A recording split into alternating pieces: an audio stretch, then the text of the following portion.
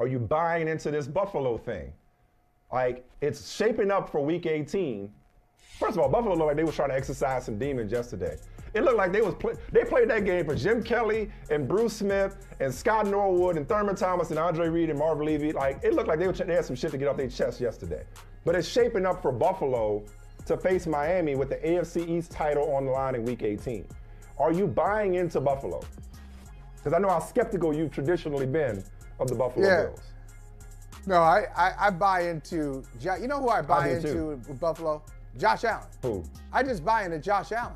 I am a Josh Allen consumer. I'm a consumer of that product.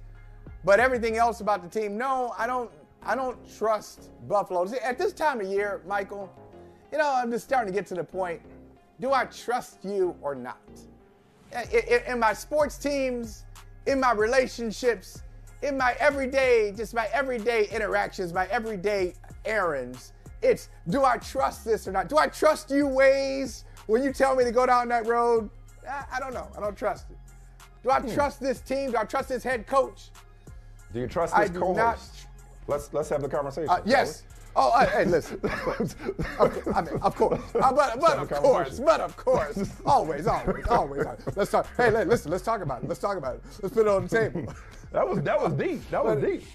You know, it was deep. That's it. I like that. So no, I don't trust the Buffalo Bills though. So no, I'm not buying it because they've done this. They've done this. They get you to the point. First of all, they shouldn't be in this position, and now they're playing catch up. It's just too hard to play catch up.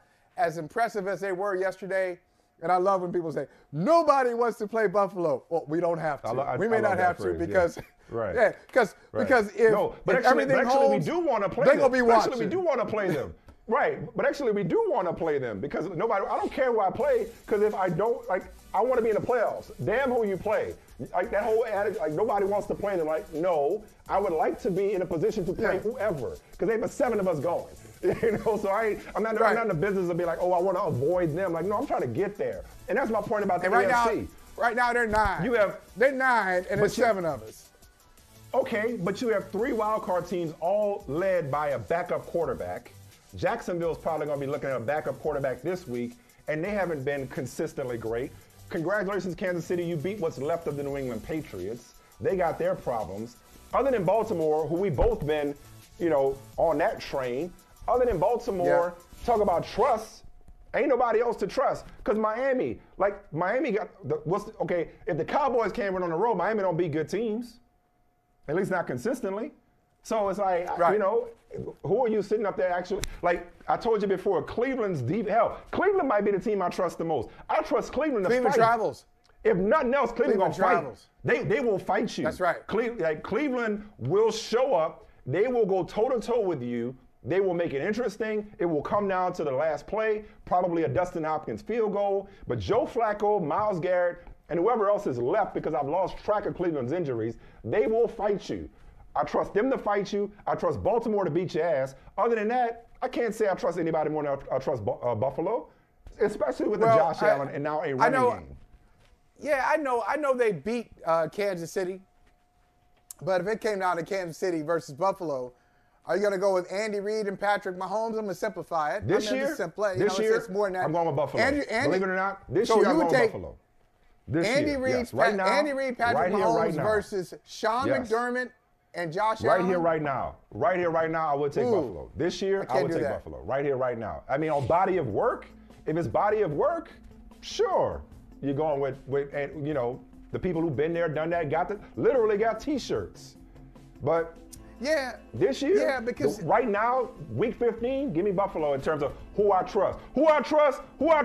Buffalo, that's who. Me, right that's who. Buffalo. Me. Right now, Buffalo. Oh, that's good. That's a good call, too. Good reference. You have me go into the archives. I'm good for one every now and then.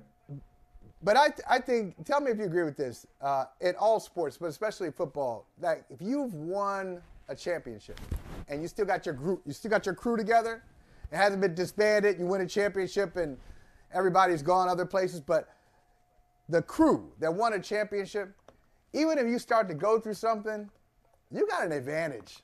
You got an advantage over everybody who hasn't been through that. You got an advantage with Kansas City, they have been the target. They've had to reinvent themselves. Their first championship team is a little different than, well, not a little different, a lot different than their second championship team. They got more defense now. They got some scars now that they've been able to overcome. They do. So they've trailed in some big games, including the Super Bowl and last year the conference championship game. Back to back, they're trailing in big games where it looks like they're going to lose and they pull it out. So I think Kansas City has experience with being the target and still overcoming. Buffalo, shout out to my son, Beckham. But Buffalo has experience with being the target but falling short. They've just fallen short when it really matters. Yeah. So I don't trust them. Okay. They're not going to make the Fair playoffs. enough. Hey, thank you for watching Brother from Another. If you haven't hit that subscribe button, go ahead and do that now. Don't forget you can catch us 3 to 4 weekdays on PeacockTV.com and on Sirius XM Channel 85.